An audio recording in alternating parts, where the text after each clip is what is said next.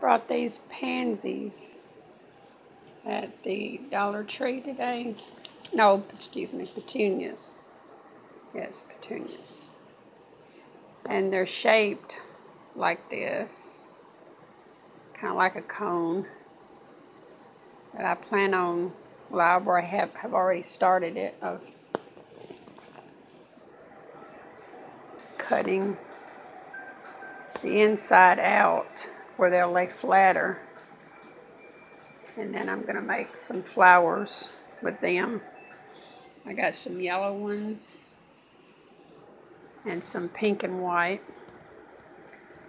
So we'll see what kind of flower I get made with them. I may finish one later tonight.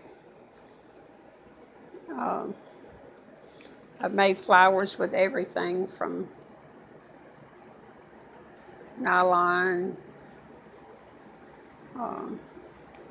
ribbons, all kinds of things over the last several years.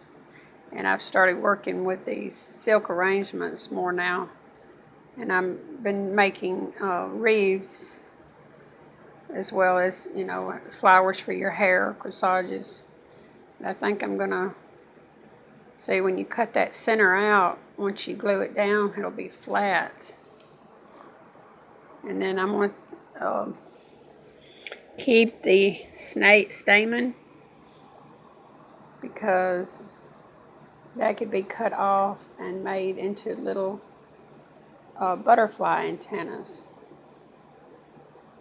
Yeah.